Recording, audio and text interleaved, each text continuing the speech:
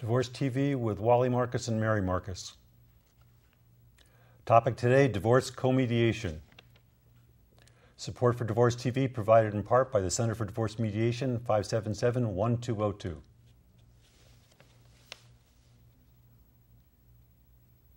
Hi, I'm Wally Marcus, and I'm your host for Divorce TV, and our topic today is co-mediation. And we have a special co-host today who is my also partner and co-mediator, Mary Marcus, Dr. Mary Marcus. And we're going to be talking a little bit today about a topic that we've worked on for very years, so it's sort of a unique thing to do. I've been mediating for many, many years, and you've heard my spiel a lot of times. But Mary, tell us a little bit about yourself. I am a clinical psychologist by training before I became a mediator, and I've been mediating since 1994, a lot of it co-mediation with you, and some of it solo mediation because clients sometimes prefer co-mediation, sometimes they prefer one mediator. And before I forget, and I tend to do that a little bit here, if you want more information about the show, you'll see our website at the bottom of the screen periodically, so you can check that out on that one. We do the mediation as I think after a while we sort of take it for granted what mediation really is, and I know we get phone calls from clients and people periodically, and they really don't understand what mediation is at all, and they'll even after you sometimes explain it to them. And I see it sort of as a problem-solving process, and I think you think about it the same way I do on it, but what's your take on it? Yeah, I think that people come to us because they have a dispute, and we look at that dispute as a problem to be solved, as opposed to a negotiation.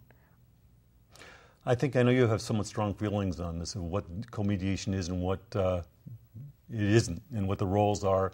I'm an attorney by training, you're a clinical psychologist by training, and I think people sometimes have different expectations because of that. What's your sense on? Well, I think co-mediation is a mediation process in which you have two mediators as opposed to just one, helping the parties resolve their dispute. And how about shuttling back and forth? You like that? No. I think that's one of the things that co-mediation isn't to me. But in co-mediation, you have two mediators who oftentimes are different genders because it provides for the kind of diversity that parties often find helpful. Also, two heads are always better than one if you're trying to solve a problem. And one of the nice things about having two mediators in the room is that one of the mediators can be focused on the process while the other person's focused on content. And so you collect a lot more information that way. I always think when we sort of talk about two heads are better than one, actually I think there's more than just two heads. I think by the time you have two people, because of the synergy in the process, you end up actually having three heads. Yeah, I think that's one way of looking at it. And I think over the years, I know that you'll say something and it'll sort of prompt me to think of something I wouldn't have thought of otherwise too. Right, and you were asking what co-mediation isn't, and I think what co-mediation isn't is that it isn't a process in which one mediator is an advocate for one of the parties and the other mediator is an advocate for the other party. And people sometimes assume that's what's going to happen in co-mediation, and that definitely is not the way it works. But it seems to me in years that we've been co-mediating, that there are times when we sort of play off of each other a little bit, or sometimes even when I don't know, do you think it that way when we've done it in a case where somebody needs a little bit more support, and then sometimes you can sort of provide, it's a very delicate, obviously a very delicate balance, and one that's hard to do, yeah. But occasionally you do a slight allying sometimes with one of the people, and I find that periodically when we're doing, particularly because of the gender issues, that sometimes the husband will feel sort of associate with me and the wife will associate with you. Sometimes, but I think it's no different than in an ordinary mediation where you have one mediator, where a mediator at times is allying themselves with one of the parties in order to achieve some kind of breakthrough in the mediation and to give support to one person momentarily. We never continue to ally ourselves with one person because the other person would then feel, what are they there for? The mediator's biased, and we don't want to be biased as mediators. I think one of the things I've always found amusing when we do the co-mediation is that it's because I'm an attorney that people sort of look to me on those kind of questions and look to you on the other questions. And I think one of my funniest recollections on that was when we were sitting there doing something, and we'll do something. I said, you'll say, what about capital gains? And they're surprised that you're asking that question. Yeah, well, I think early on in mediation history, co-mediation was done that way, where there were rules about which mediator would handle which issues, that the therapist mediator would handle parenting issues and the attorney mediator would handle the financials.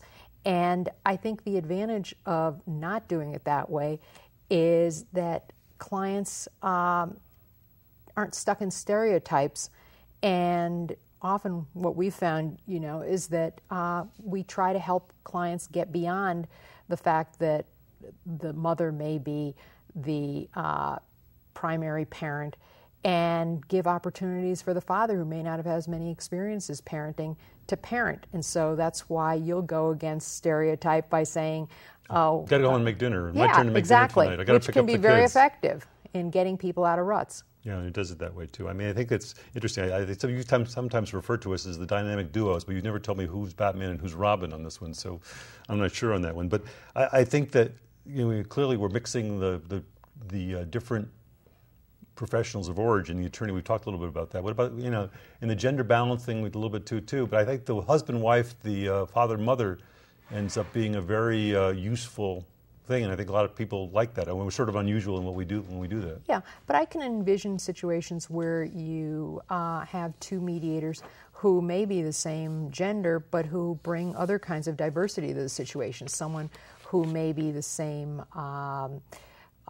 language speaker as one of the parties, and the parties may feel that there's a nice balance, that you have a person who understands their native language or their native culture, and so that can create a different kind of balance that's helpful to clients. I think I always like when we sort of talk about it. When I talk to people about the mediation and they call us on the telephone, I will often say that you can use Mary, you can use me, you can use both of us, and you'll like the potential using both of us because there is that gender balance in terms of that. And if there's one male mediator and a husband, sometimes the wife will feel ganged up and vice versa, and that way you end up with a more comfortable process. I think the results tend to be very much the same no matter which way we do it, but I think that it's the comfort level for the clients which makes a huge difference.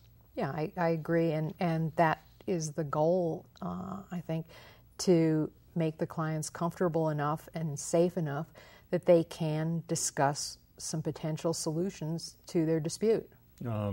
It seems to me, you mentioned it earlier, and I think that's very critical. And once again, I'm looking back at cases that we've handled in the process content question, and I still always remember the case that we handled in which I was on a roll. The husband was saying that we were on the financial and then all of a sudden the wife, and I think there's been a situation where the husband may have had an affair. There was a trust issue, and the wife said, but I trust him on financial issues. And sometimes you have trust in some areas, not in other areas. And I thought it was interesting at that point because you and that was the nice process content. I was involved in the process a little bit and getting wrapped up in it. You were in the content. I don't know, do you remember that? Yeah, I remember that. And I think that happens on occasion, that one person who's mediating is stuck with their eyes on the financials, for example, and you miss a lot of the body language, which is so crucial to resolving some of these cases, especially the difficult ones.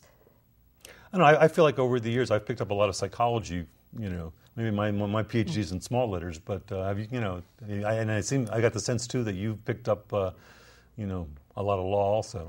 Well, are you ready to take the bar exam? No. But I think, to be a good mediator, you need all those skills. And any person who's a mediator, whether their profession of origin is law or their profession of origin is accounting or it's a mental health, has to also know what all those other pieces that go into the particular case that they're dealing with. If it's a divorce or if it's an employment case or a real estate case, you really do need to know the different pieces. I think very often I feel like we're sort of modeling behavior for that. Yeah, I think we can often model disagreement, and we've done that, and sometimes intentionally, sometimes not intentionally. But I think that can be very helpful to clients to show them that it's safe to disagree and how to assert themselves in a way that's helpful as opposed to the kind of non-productive rut that they've gotten into and that's brought them to our office. Yeah, I always said, kid, we can argue in mediation and get paid for it. Yeah, How many exactly. people can get paid for doing that one? I don't know. What's your sense? I mean, it seems to me that people sometimes self-select for the mediation of who picks co-mediation, who doesn't. I know cost for some people is a factor. We'll discuss a little bit later on, but I think some people have said to us that their spouse won't listen to a male or they won't listen to a female, and that may lead them to choose co-mediation where you have the gender balance. But I think also some people select co-mediation because there is a mental health person in the room, and sometimes they are under the misimpression that we're going to be providing therapy, which we don't. But I think there's a hope that somehow having someone with that mental health background will make the mediation go more smoothly, because they will understand where the parties may be coming from, especially people who do have some mental health problems. I've got to admit to you, I think that on some of these issues on the parenting issues, I think you have a little bit better sense on that one. No matter, as much as I've absorbed by osmosis of things like that, I think I've always felt that you have and I don't know if you feel like I have a slight edge on the legal stuff or not. But I think that we don't give people parenting advice. We don't give people advice at all in mediation. That's a good point. And, we should, and I so, think it's a misunderstanding in mediation that people expect, tell me what my rights and are. so we have an understanding of when someone may need a referral out to a child psychologist, for example, if there's a parenting issue. And I think that that may be the advantage that a mental health mediator may have, is when it's time to send people for additional help. And I think that's true for some of the legal stuff also, that you may know that there's a particular type of attorney that these people ought to see to help them reach some kind of resolution to a particular problem, whether they need to see an elder care attorney, or they need an attorney to help with real estate matters or whatever. One of the other benefits I was thinking that I think with the co-mediation that I've always liked is that you have somebody to talk to.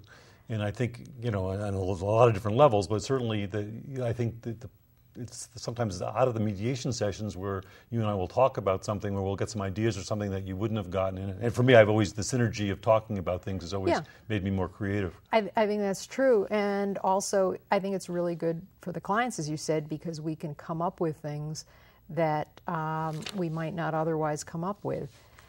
And I think also we preserve the confidentiality of mediation. Mediation is a very lonely profession in some sense, because everything is confidential that's said in mediation. And so you can't run to a colleague and say, what do you think? I think, I'm talking about, we do the co-mediation, and it's easy for us to do that because we've been doing it. And as I say, I think I've heard you say a lot of times you can complete my sentences. Where, co-mediation that we sometimes do on a volunteer basis, Attorney General's office, or I do it our family, where you're dealing with somebody you haven't worked out with before. But I think you still have to share the same vision. And well, I think it's a little bit like a dance. And if you we're not going to get up and dance, are we? No. And if you haven't danced with that person, you can't anticipate their movements. And I think that's what becomes awkward sometimes in mediating with someone you've never mediated before, which is that people have a tendency oftentimes to defer to the other person, and it ends up being not as productive as working with co-mediators who have worked together before, who have a particular approach that has been honed over many years. Yeah, I think it's a distinct advantage. But I think, also there's a question of whether you respect each other and you not underutilize each other. And once again, I think when the mediators have worked together, well, that's probably a good question for people to ask if you're going to co-mediation. What's the experience of the people working with the other mediator? I haven't thought about that until this instant, but really, you could spend a lot of time. A client could spend a lot of time with mediators who don't know what they're doing, and money, doing that, and it would really, I don't think it's a good idea for the client to be paying for the co-mediators to learn how to co-mediate. Right, you're right. Anything else that you're thinking about advantages of effective co-mediation? Well, I think that the advantage is truly that you have more people working to solve the problem, and more people generally are more creative and can come up with solutions that not, everybody might have already been able to think of. And it does provide that level of safety and comfort, I think, that allows the parties also to be creative and to take chances on solutions they might not otherwise have felt comfortable trying. Going back to what we were sort of saying before, I realize sometimes when we co-mediate that we can sort of debrief. Not only part of the debriefing afterwards is saying it's almost like a training process. And I think that why did you say that, Wally, or why did you say that, Mary? Where were you going with that? And so I think we sort of always sort of perfect our techniques by doing that. And yeah, and I think we did more of that in the early stages of co-mediating, and do less of that now, which doesn't mean that it's not a very valuable tool, because occasionally we will do things that surprise the other person. Well, I think that happens periodically. You raised an interesting point, which is, I think, the table arrangement of co-mediation. And you and I have the style where we face each other, and there are two schools of thought on how you should sit at a mediation, whether the mediators should sit next to each other and with the disputants on their side, like you and I are now, with the disputants sitting here and here, or you and I at a round table. Well, what concerns me about sitting next to the disputant is that there is the appearance of allying with the person you're sitting next to. And I think that since people come in with that perception sometimes, what you're doing is you're reinforcing it by something as simple as a seating arrangement. When we're looking at each other and sitting across from the table, and ideally at a round table so that we're not sitting alongside either party, I think that gives them the sense that we are not, in fact, an advocate for either of them. And it also allows us to make eye contact, and when one of us is going in some direction the other person doesn't agree to, we can roll our eyes at each other. Yes, you do that. Well, you do a little bit sometimes more of rolling your eyes on that situation, I find, on doing that. And it sort of raises the interesting question of signaling each other on how you do that. I mean, kicking under the table is one way of doing it, but I think that we can sometimes pick up on the tones and other things and do that. And one of the things I always thought was interesting in the co-mediation is that you can sort of say, well, I really want to, and I know that because occasionally I'll go off in a different direction, it's like, or you'll be finished and I want to go someplace, and I'll say, do you mind if I can do that? And it serves two functions, it seems to me. One is that we, are, modeling the behavior again, that you can easily do that, and the other ones you can't.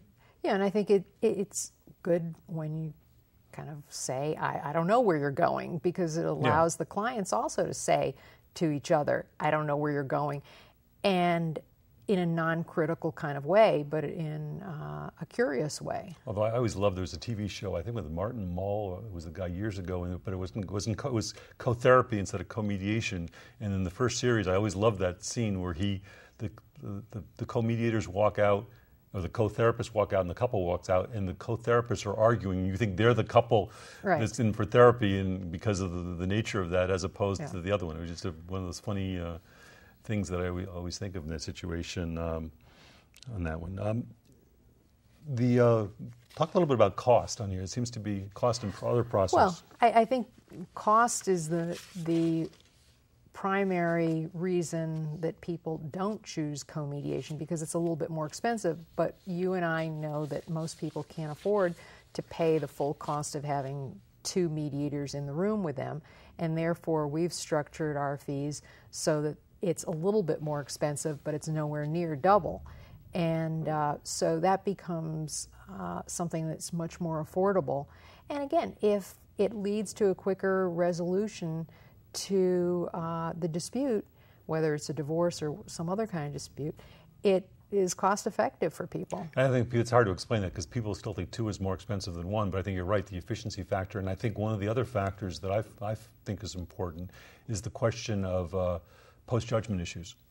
And I've always found the co-mediation a much more comprehensive process. Because I think you said the two heads are better than one. You do that, so I think there's a likelihood there's going to be less post-judgment issues in a co-mediation. I would suspect. I know we did this study years ago. I'm not sure we've ever analyzed that on doing that one, but it's possible. But I do think that it's just quicker getting to resolution because you do have two people in there. And although one of the things that we explained to couples at that point too is that when we draft the documents, you're only paying for one mediator, you're not paying for two. So it's really only the in sessions that you're getting paid a little bit more. And I always thought it was not significantly more than sort of that double. I think it's a good value, but you're right. A lot of people are. Well, and I think it's a novel concept. I think most mediators in divorce cases in Tucson are solo mediators. I don't know that they're. I don't think. Yeah, you're right. I don't think there are any other co-mediators. And so it's just a model that's a little unusual for a lot of clients, and it requires a little bit of explaining why anyone should consider mediation. Well, as you were saying that, I was thinking, I used to watch people that were doing mediation, and it'd be two women, two men.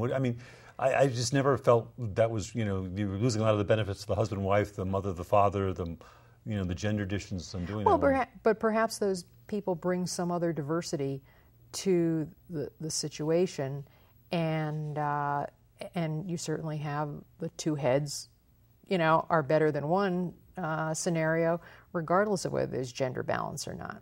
I also think one of the things, I know I'm jumping around too much again, but it occurred to me that it's harder to co-opt one of the mediators when you have two of one.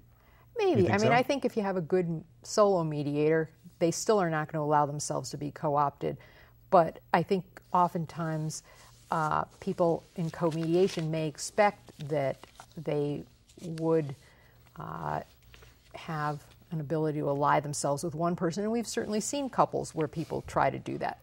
They may think that if they demean, one of the mediators, the other mediator will somehow be on their side. Exactly. But people sometimes try that. And I think the other misconception about co-mediation may be that people think that the mediators use a sort of good cop, bad cop approach, and we don't do that. Because, again, the goal is to get people to try something they may not have been willing to consider, not to browbeat them into something. Yeah. Because that's not going to hold up over time, and so there's no value to that. We've talked a lot about the advantages of co-mediation, but I suspect that there must be some, do you see disadvantages at all? I think just primarily the cost. No, I've thought some other things too. I guess less with you and I, but I think sometimes I certainly, when I've co-mediated in situations other than you and I, where the mediators don't get along, I certainly heard stories from our colleagues where there's a conflict or competition or something like that with... Right, I think that would be a potential big problem, but again, as you suggested, clients should ask whether the co-mediators have actually worked together and how long, because you don't want to be the first couple that somebody's co-mediating with, because there is just sort of a getting up to speed process for mediators like anybody else. And also I think that it can be in fact more expensive if you have the mediators who are spending a lot of time trying to work out their own issues. As a matter of fact, I was doing a co-mediation now with you with somebody else, and with the caucus process, normally we say to the clients, if you want to caucus, you can caucus, which a caucus means sitting with one of the parties not in and the other one out. And I wanted to caucus with my co-mediator because we were just at odds. But you bring up another good point about co-mediation and what it's not, which is that when we caucus, we don't caucus separately because that leads again to the good cop, bad cop potential scenario where the parties feel that one mediator's on their side and the other mediator's on the other person's side, and I don't think that's terribly productive. And so when we caucus, we're both sitting with one of the parties, and then we shift to sitting with the other party. A lot of, some of the literature says about a divide and conquer sort of strategy with clients, but I don't really haven't experienced, maybe I'm trying to think of a situation where the divide, you think so? It's not an approach that I really favor, although there's some... I mean, not with the couples, but I mean where one of the parties is... but that happens in any kind of mediation where parties may try to ally themselves, and that's the test of a good mediator, whether the good mediator is aware of that and can avoid getting caught up in it. I think one of the other perceived disadvantages with co-mediation is sometimes that you might be stepping on the other co-mediator's toes, and one of the mediators wouldn't be assertive again. But once again, that's not something I found in working with us, because we sort of communicate those things and do it well. But I guess inexperienced co-mediators might have that be a sort of timidity. Yeah, and I think that one of the things that an inexperienced set of co-mediators may want to do is to meet before they meet with the clients to lay out what the dance steps, so to speak, are going to be.